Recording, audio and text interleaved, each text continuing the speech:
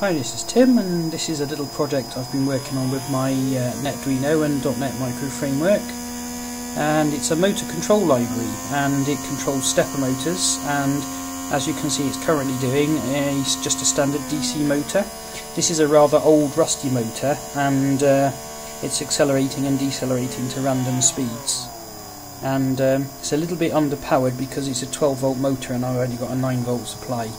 And it's also being powered off of this thing here, which is a PoE splitter. So it's the power for this is actually coming from a network switch, which there isn't all that much power available, so it's not really enough to power this quite beefy motor.